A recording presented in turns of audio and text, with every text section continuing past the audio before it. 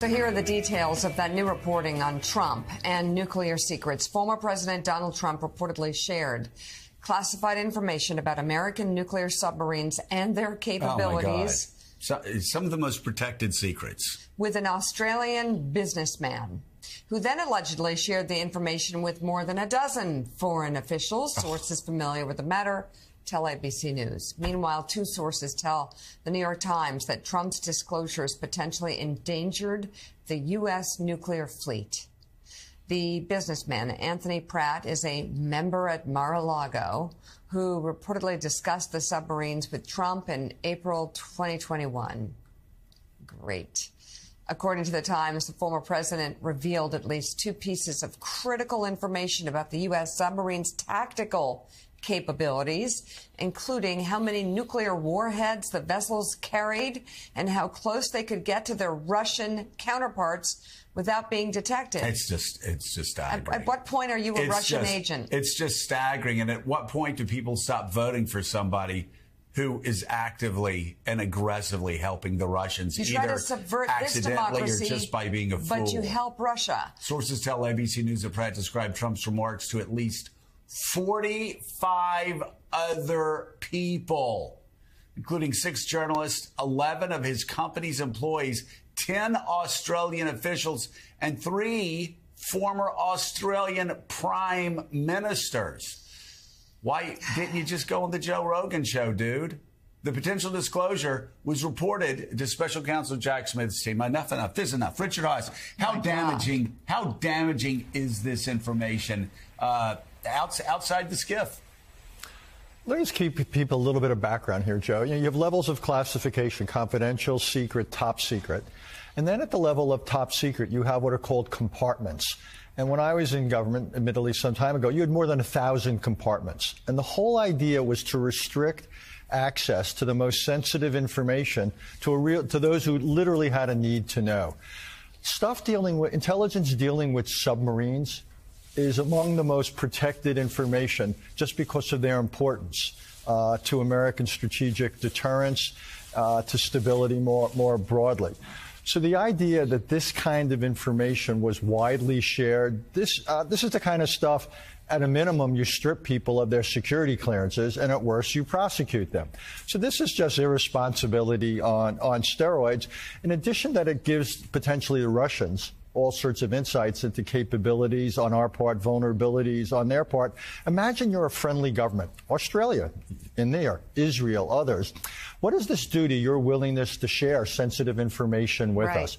I think this has a really chilling effect on our ability to work with our allies and partners. At the same time, it's a gift to our adversaries. And Richard, you have to put this in context, do you not, of when this took place, which is April of 2021, which is when we now know those boxes of classified documents were stuffed in every corner of Mar-a-Lago. In other words, not a one-off, exactly, a pattern. Just what I was going to say. This is not an exception. This is the rule. And this is part of a pattern of irresponsibility, of negligence, and essentially law-breaking. Again, and dealing with some of the most sensitive national security secrets that we own. So, Richard, what's the fallout now today with this revelation in the national security community? Like, how does this scramble what the U.S. needs to know or protect and be aware of? What, Australia is an ally, but not everyone this guy spoke to may have been. Well, again, I would expect foreign governments are looking at what they might have shared under the Trump presidency, trying to do a bit of a damage assessment. Yeah. Imagine if certain stuff was shared with us, reached certain other countries, what might that mean? If I were in the Navy, I would be thinking about what difference does this make? Specifically, what was potentially shared if it reached the Russians? What would be the tactical or strategic consequences of that information? And, I don't know. I don't have access to this information, Jonathan. Right. When I was in government, I had no need to know this sort of thing. This is really restricted to people in the military, in the intelligence community, dealing with this type of military involvement. This is not, the average, no diplomat would have access to this. You didn't need to know it. So, Sam, just to get on the record here, the Trump people say the story lacks proper context. Unclear what the context is under which you would talk about the capabilities of nuclear submarines with an Australian businessman on the patio at Mar-a-Lago. Provide some context, please, Sam. Yeah, the context is what was on the menu that night, what they're eating, the appetizers. Yeah, we need to know that. No, I can't get by Richard's point that if anyone else lower than Trump had done this, right?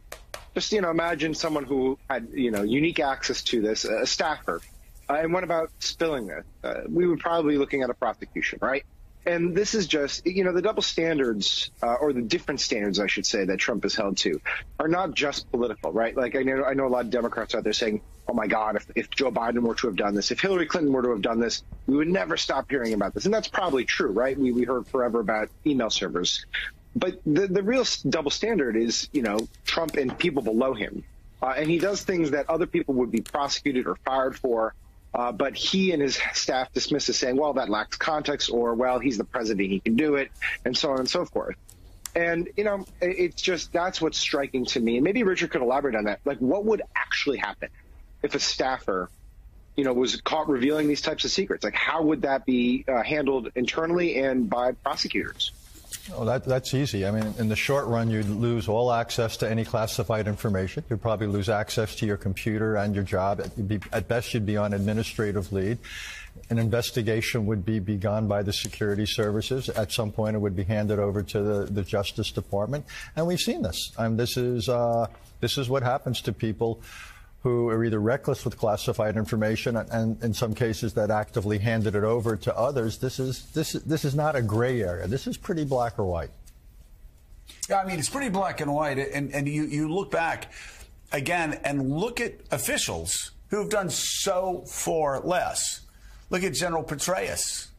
Which, of course, the great irony here, Willie, is General Petraeus.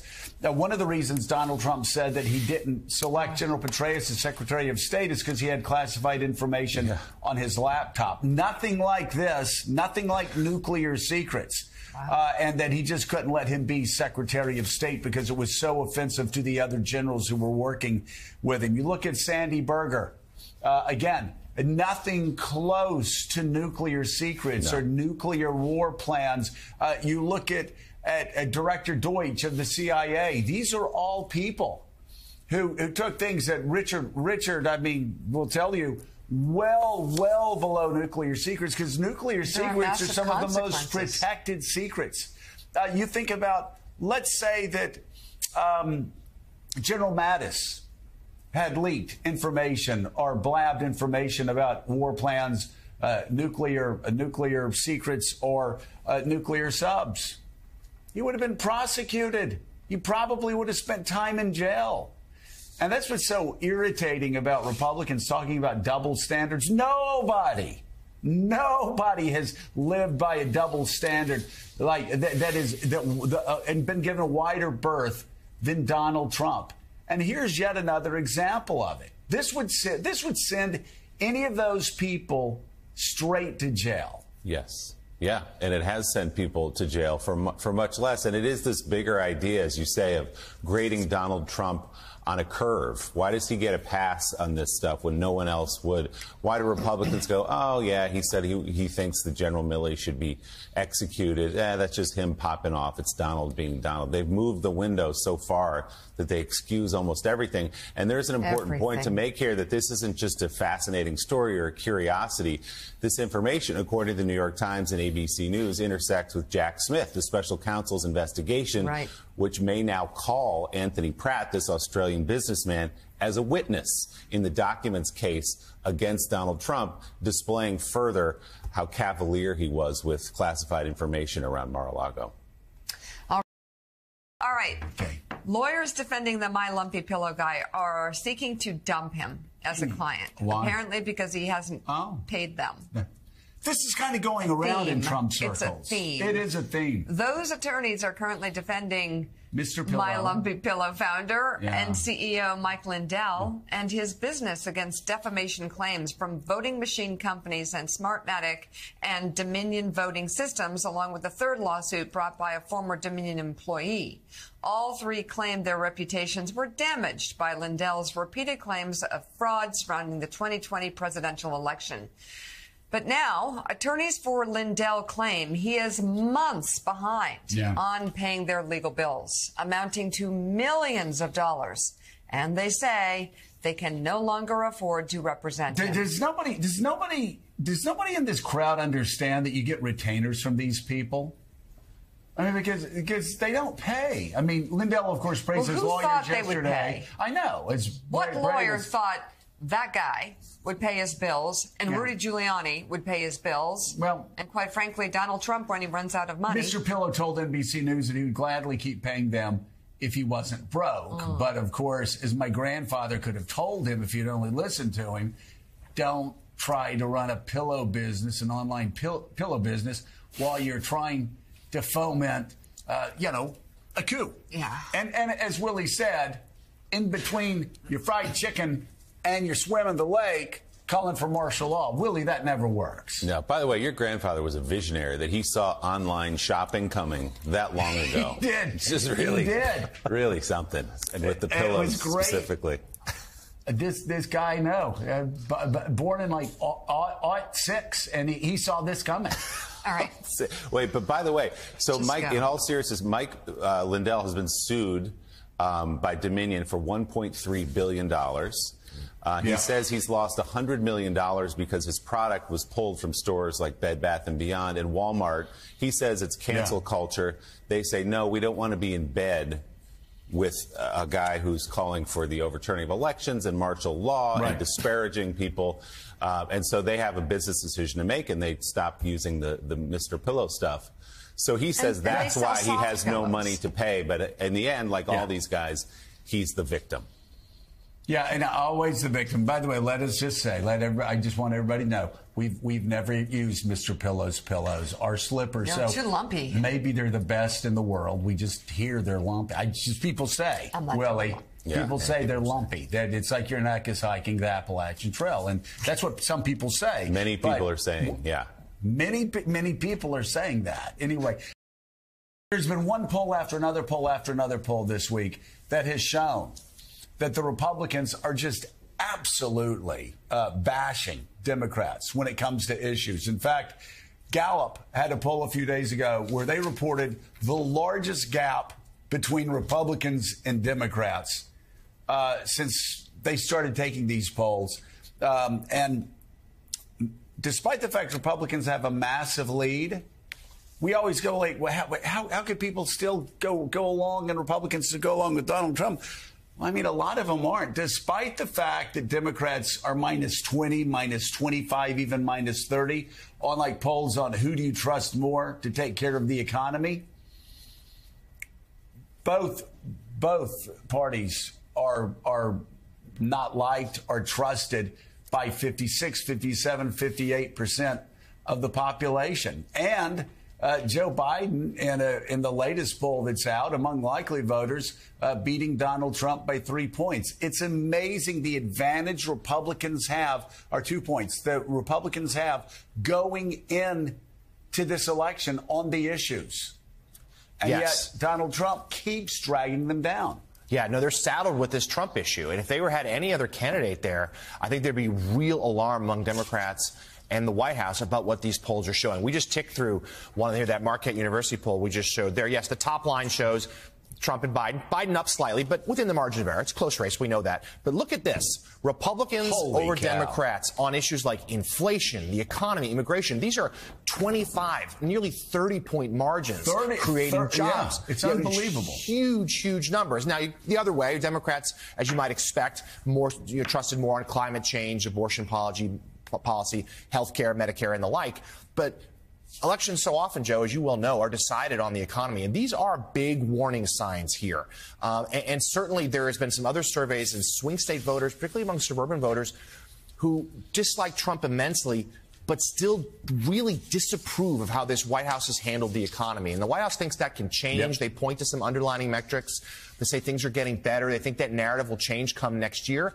But This is do something we really? Come on. deeply- Do we really think? Do we think I'm that not sure it narrative's will. going to change? I'm saying I that's don't what think they that think. narrative's going to I'm change. not sure I don't why. think so the either. economists, Willie, are still saying that, hey, we may still be headed for a hard landing. The economists are still saying interest rates may continue to go up right now. I mean, the White House, I think they're starting to realize they made a really bad mistake with this Bidenomics rollout. And reportedly, Joe Biden was against that.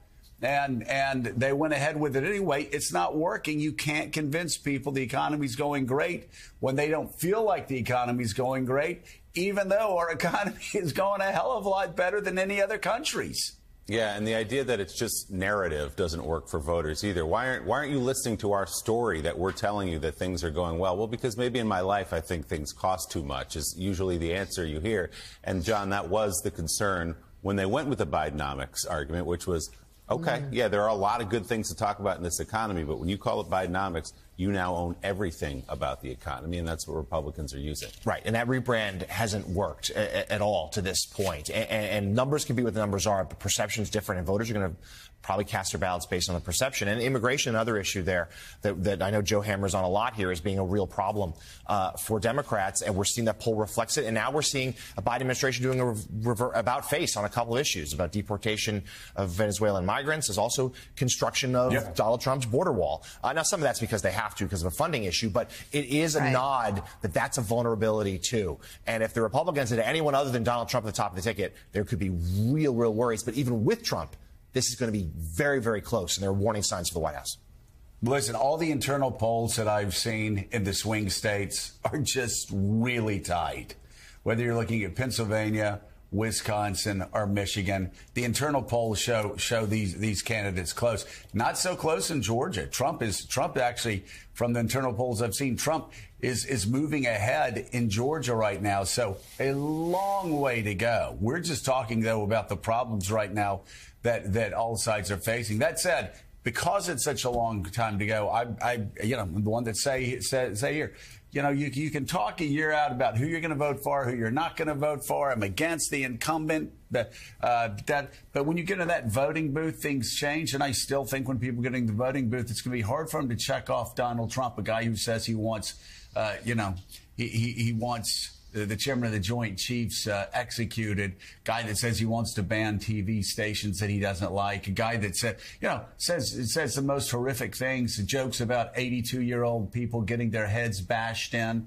But Sam Stein, one underlying issue that, again, even a week out from the 2022 races, nobody was talking about because it was showing up at 3%, 4%, 5% of the polls. Taking women's right to choose away. It proved to be a firestorm. And on Election Day, 35% of voters said that abortion was a huge issue. Things haven't gotten better since then.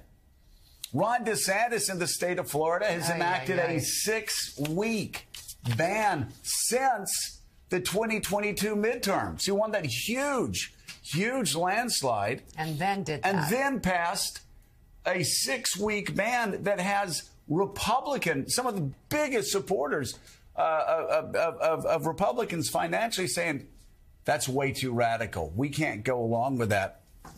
There's so many cross currents right now. You'd usually say it's the economy, stupid, but because of Donald Trump and because of some really extreme policies, like in Michigan, swing state, an 1849 ban.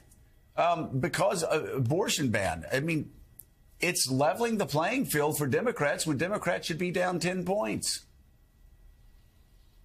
Yeah, and you know who thinks that this could be kryptonite for Republicans is Donald Trump, right? Donald Trump is out there publicly saying that this is a bad issue for Republicans, that they should not be embracing 6-week bans. He's reluctantly said he would embrace harsh abortion legislation himself and touted the fact that he's responsible for the 3 Supreme Court justices that ended Roe. But he's also been very upfront about what he thinks are the political costs of it, and he's moved away from it.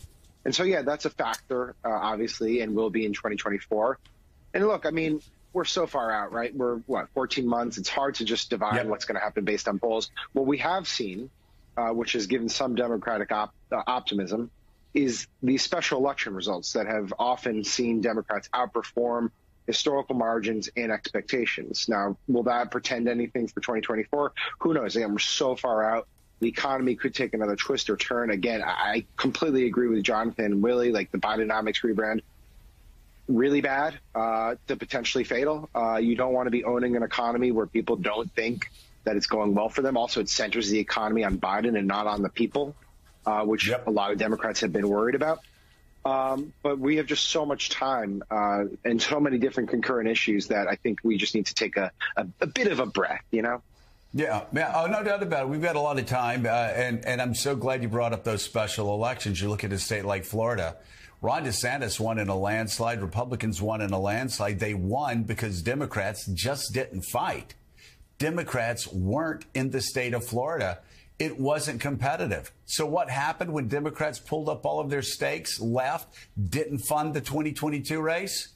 In 2023, there's a special election. And what happens for the first time in a long time? A Democrat wins in Jacksonville. In Jacksonville. So anything can happen, but Sam's right. We got a long way to go. But look at these special elections like the Jacksonville mayor's race. And you see, again, that though Republicans are ahead on issues, they still are being dragged down by Donald Trump and abortion bans. All right, everybody.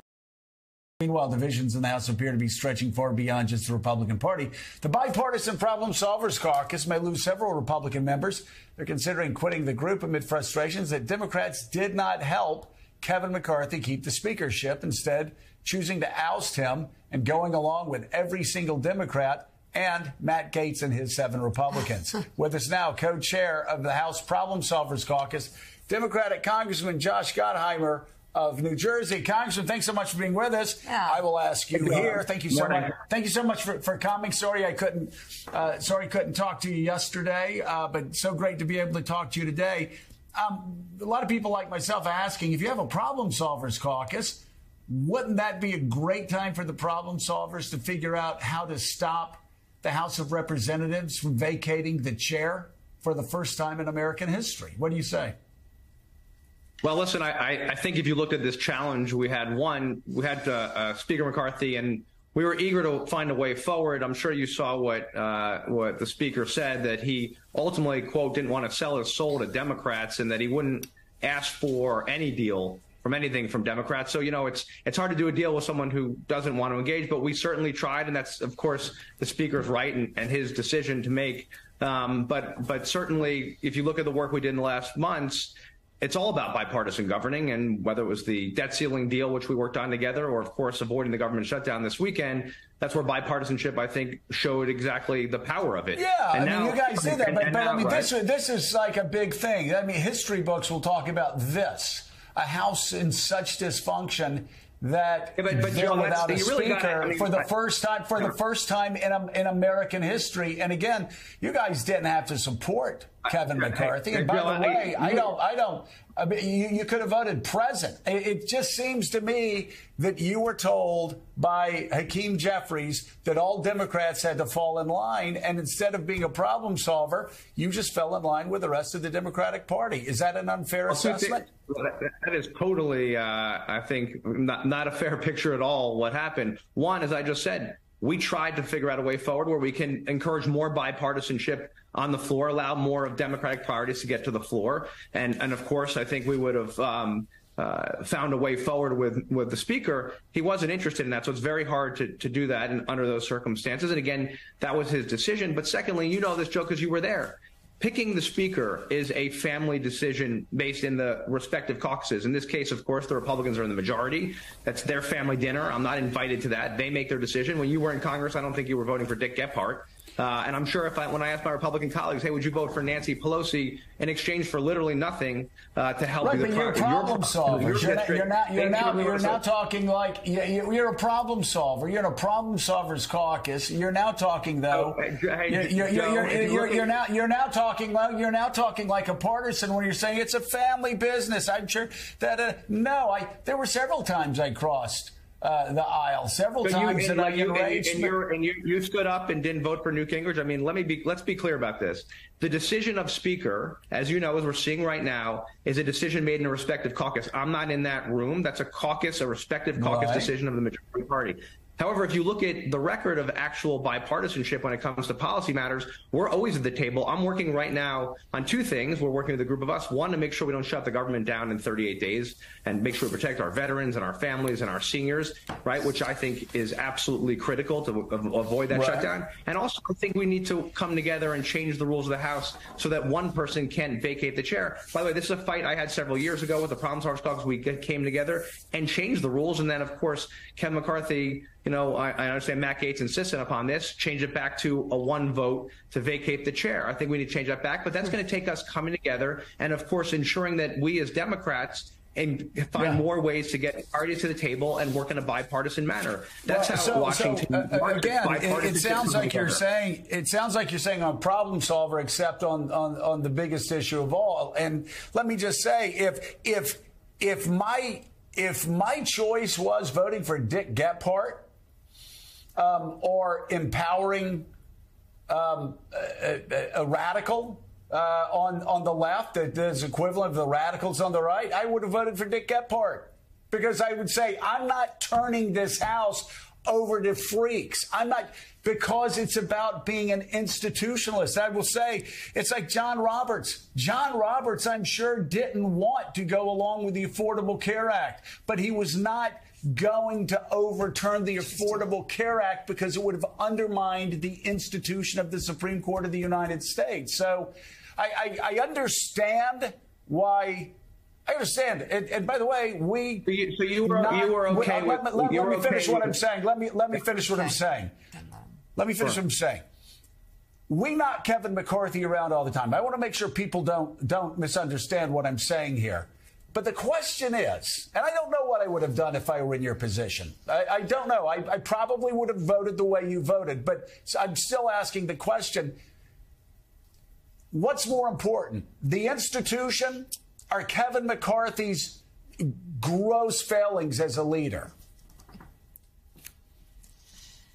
So I think, one, you have to put the blame here where it goes, which is the extreme 8 in his own party who refused to support him. I mean, we got to put that on the table, and leaving that out is a glaring thing. And secondly, I was very willing and worked to try to find a deal that we could work together where we can get more bipartisan priorities to the floor with the speaker. And as he said after the vote, and you can't leave this out, he said, quote, he didn't want to sell his soul to Democrats. So in his mind, working together for the institution was not worth, it was the price of having to work with Democrats on more bipartisan governing, getting more bipartisan priorities to the floor, wasn't worth it for him. Again, I don't begrudge him that. That's his decision. But to leave that out of this discussion is slightly ridiculous. He said he wouldn't ask for any deal or anything from Democrats. You can't work on something with somebody who doesn't want to work with you. And that's a very difficult thing. Right. And you know that, right? So it wasn't as if we didn't try. I tried for days. A group of us tried for weeks to try to find a deal. That was his decision. And again, I don't begrudge him that. And I also understand in the Problem Solvers Caucus, we have a phenomenal group of Democrats and Republicans, incredible people. We're going to keep working together. This is a high emotional time. We need now to focus on the most important thing, making sure our government doesn't shut down in 38 days and hurt our veterans and our families and our children and our seniors. That's the most important priority. And we also need to change the rules of the House. But that, again, is going to take both sides coming together, both sides giving a little to encourage more bipartisan governing. And that's how this place, as you know, works. That's how we did it this weekend to avoid a government shutdown. It's how we avoided the debt ceiling crisis and worked together on that. How we got infrastructure done, Veterans PACT Act done, CHIPS done, right? The electoral reform done that I worked on with Susan Collins. You did it by actually both sides giving a little. And you can't leave that out, Joe, of the question you're asking me, which is, should the other side give or not? I'm not leaving that out. And I talk all the time about how there's been more bipartisan compromise over the past couple of years than there's been for most of this century. So I'm not leaving that out at all. I think what we keep talking past each other on is you keep talking about Kevin McCarthy not wanting to deal with the Democrats. Mm-hmm. And what I'm asking is, if he's acting like an idiot, do you focus on the idiot or do you focus on the institution? I would suggest that as you approach this, and again, I may have voted the way you voted if I were in your position. So, so many different things to consider. So many different things to consider. He's done so many offensive things. But the question is, do you focus on the idiot or do you focus on the institution? It doesn't really matter if Kevin McCarthy wants to deal with Democrats or not. I'm sorry, go ahead. It's a great question, and I would say it's a great question. I think the institution is bigger than Kevin McCarthy or any individual speaker. And that would be my answer on that. It's bigger than that, and you need to find a partner you can work with. And now the key, I think, you can look back all you want. I'm looking forward. We got to change the rules of the House to make sure that one person can vacate the chair. It's what we actually had before. The Problem Solvers Caucus are the ones who actually changed that rule. It was changed back, bowing to the extremists in this Congress. That's the key. And also working together to avoid a government shutdown. That has to be our focus. Right. It's what I'm already talking to my colleagues about, and we're going to work together and get that done. That's our number one job right now. Do you think some of the Republicans are going to quit?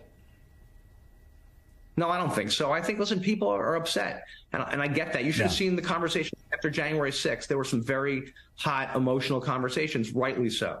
Right? This is what happens. People, of course, feel strongly about it. But our job, we're not going to agree on everything in the Problem Solvers Caucus, but what we try to do is talk through it, work through it together, and then figure out how we can get a solution that most of us agree upon. And if a few folks leave and that's what they're choosing, then I totally respect them for that. But I'm very confident based on my conversations the last couple of days that we will get back in the room and work on the issues that are critical to the country. All right, Josh. Thank you so much. Thanks. And thanks for coming on. I appreciate and I respect what you do. Really grateful for you to come in on today. And again, for viewers that are watching, going, "Oh, Joe's there." No, I don't know what I would do. I don't have the voting card. I didn't go through this day in and day out like Josh did and like other members did. We're just asking the question. And Josh, I thank you so much for being with us. Yeah. And I hope you come back soon. Anytime. I guess Thanks. TJ just pressed he was there. He's there. There's a delay. There he is. Okay. There's a delay. All right. Thank you, John. Jim Jordan knew more about what Donald Trump had planned for January 6th than any other member of the House of Representatives. And if the Republicans decide that Jim Jordan should be the Speaker of the House, there will, and by the way, I don't think that's going to happen. I think he'll lose. But if they were to decide that, there would no longer be any possible way to argue that a group of elected Republicans could be counted on to defend the Constitution. Former Republican Congresswoman Liz Cheney with that take on a possible Jim Jordan speakership. We've got a lot to talk about, and we're going to be getting to that David Ignatius column. David went to Kyiv. A tough column, tough questions that the people of Ukraine are asking themselves right now. We'll get to that in a little bit. First, Donnie, speaking of branding, I'd love to pass by you this latest poll. It came out yesterday. The New York Post caught my attention reading the newspaper of record for Morning Joe, the New York Post. And they ran this. It was a Marquette Law poll. Very good poll. Has Joe Biden ahead of Donald Trump among likely voters, which is the voter group you look to, 51 to 49%. So you got that, right? Now look at the issues and where the parties stand on the issues. The Democratic brand is so battered right now. On inflation, Trump beating Biden by 23%. On the economy, it's the economy, stupid? Not always, because Trump is beating Biden on the economy 24%. On immigration and border security, 24%. On creating jobs, 19%. On foreign relations, 5%. Then it gets tighter. Biden wins on Medicare, Social Security, on abortion policy, and on climate change. But you look at those top issues, inflation, the economy, creating jobs. Carville famously said, it's the economy, stupid. And yet you look at, again, the overall, Donnie. We can get off that slide now. Thank you. You look at the overall, and Biden's ahead. And this is what Republicans on the Hill understand. This is what Republicans off the Hill understand. This is what Republican fundraisers understand. That the Democratic brand is actually more beaten up than the Republican brand if you look at the issues. But you look at a Gallup poll that shows the same thing here, and then you see that both parties right now are loathed. 56, 57, 58% of Americans disapprove of both parties. So it just seems to me, again, the Republican brand is so dragged down by Donald Trump. and yet they just don't seem to get it. The base doesn't seem to get it. I'd be amazed, to see we've seen polls also in the past with Nikki Haley where she's up 5 points, and some of the other candidates. If they had anybody else there, they would be way, way up. It's not even a question. The issue becomes, what do the Democrats do? And I think the answer is why is their brand so bad, Donnie? I mean, you look. I understand Bidenomics wasn't the way to go, but I could show you a lot of things that show that our military is stronger relative to the rest of the world than ever before. We get, once again, leading in NATO. NATO is expanding stronger than ever. Jobs. You want a job? There's a job out there for you. What's happening? Is inflation, which seems to be going down, is inflation really that much of a drag on Biden and the economy? It's two things. I think it's, from an issue point of view, I do think inflation is the one. It's hard to find anything else. And I'm going to say something else that's hard to say. I think it's Biden. A lot of it is Biden. We've talked a lot about, he does not come across as inspiring and strong. And we've seen poll after poll that he comes across as old. And I hate this because I think he's a good man, and I think he's been an effective president. But for whatever the reason, in this telegenic world we live in, I don't think he's inspiring. I think it's hurting the brand. He's our guy. We're going to get behind him. But that's my honest answer. And Richard, a really important issue as you look at that poll is immigration. And I think it appears yesterday, at least, the Biden administration with a couple of new things, the announcement that they are going to allow up to 20 new miles of Donald Trump's border wall to be completed. They say they have to do that legally for budget reasons, not their choice. Also that they're going to deport Venezuelan migrants as well. Waking up to the fact that the crisis at the border is not some pet Fox News issue, that it's impacting everybody in this country. And he's hearing it, the president is, from the mayor of New York City, very vocally in the last few days, from the governor of Illinois, both Democrats, that this is a real problem that is affecting their towns. Yeah, the administration has been so out of step with the country on this and so slow to realize that this is a major problem, and it is not just Fox. It is across the country. And as you say, Democrats are pushing back because they have to govern. And this is not an abstraction now. But the administration policy really, yes, they've made some small steps, more wall, we're going to deport some people, but it's truly incoherent. You just let in 480,000 Venezuelans and put them on temporary protected status, so now you're going to start sending them back. But how many? If you have temporary protected status, that means people can work. That's still a magnet to come here. Look, the administration can't quite decide what its immigration policy is, and what worries me, besides that it's overwhelming cities and the politics of this, it's discrediting immigration. This is a country that immigration has been part of our story, part of our greatness. And what this is doing is raising across the political spectrum the sense that immigration is illegitimate. It's illegal. We have got to get to the point where we control our borders, but we have a large legal immigration program for people who need to come here for humanitarian reasons. We also need it for economic reasons. The administration is still, it's one step in the right direction. They got a long ways to go. So, John, were these two moves, which, as Richard said, really just affect on the margins, the crisis that's happening there, are these a first acknowledgement, at least from the Biden administration, about the extent of the problem at the border? There's been it's been fits and starts. Of course, when the Trump-era pandemic asylum restriction ended, the White House fought to keep that in place, and then that lifted. Now we have this. But there is a growing knowledge, though, of the political problem here. I think what happened this week that was interesting, Eric Adams, the mayor of New York, has been complaining about this for a while. The White House has largely dismissed him because he seeks attention and such. But Governor Pritzker of Illinois, his words seem to carry more weight. He's a close Biden ally. He also, Chicago in Illinois is hosting the convention next year. We've got some reporting from Julia Ainsley from Chicago that we're going to show later in the show about how the migrant issue has become really an issue. And Joe, the poll reflects it there, that this is something that Americans are concerned about. And it's partially in big blue cities, Democratic strongholds, the kind of places where this president is going to need to turn out as many voters as possible next year. Right. We've heard about immigration and border security being an issue in 2018. It ended up not being an issue. We heard it in 2020 and 2022. Ended up not being an issue. I don't know if it's going to be a political issue in 2024. I do know that a lot of Americans like me have been concerned about it for a long time, and concerned about it not because I'm anti-immigrant. I agree with Ronald Reagan. We are a nation of immigrants. Immigrants make us vital. They need to come here legally. And from You know, we saw with Barack Obama at the end of Barack Obama's term, the lowest number of illegal border crossings in 50 years. Things have gotten worse since then, and they continue to get worse year after year after year.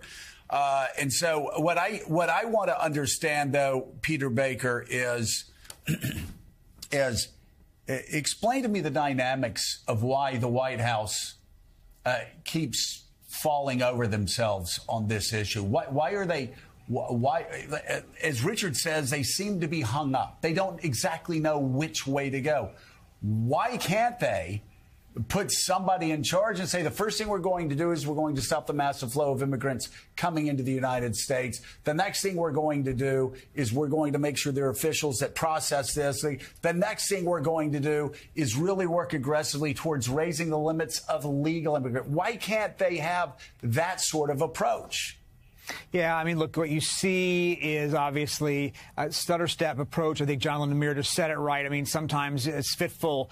Secretary Blinken right now is in Mexico talking to the government there. You see these moves in terms of the wall, in terms of Venezuelans. But it doesn't have the sense of urgency in this White House. You don't hear the president talk about this. You don't hear his top aides talk about this on a regular basis. It's not an issue that commands their attention like Ukraine or others that they focus on. And I think part of that is the hangover from the Trump era, which is not an era that's necessarily over, in which immigration has been inflamed. It has been turned into such a divisive issue. And that's something that Biden hates.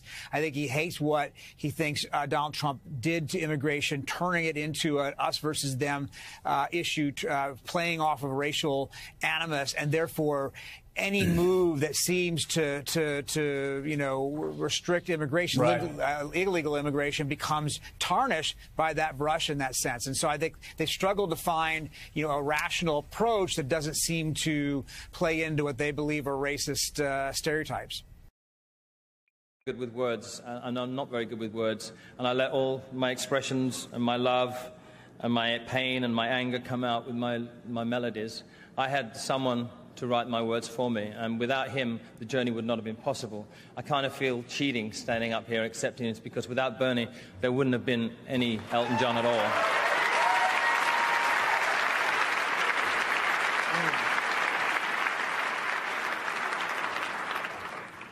And I would like him to come up, and I would like to give this to him. A remarkable moment of the 1994 Rock and Roll Hall of Fame inductions. That was music icon Elton John, of course, honoring the man whose words gave life to his melodies, Bernie Taupin. From a farmhouse in the English countryside to the glitzy heights of rock and roll stardom, Taupin's journey is as remarkable as the lyrics he penned. And this November, Bernie is set to join the ranks of the Rock and Roll Hall of Fame for his musical excellence. With us now to talk about his memoir, Scattershot, Life, Music, Elton, and Me, and, of course, his long overdue honor, the English songwriter and lyricist, the one and only Bernie Taupin. Bernie, thank you so much for being here. Good morning. Nice to be here. Thank you for having me.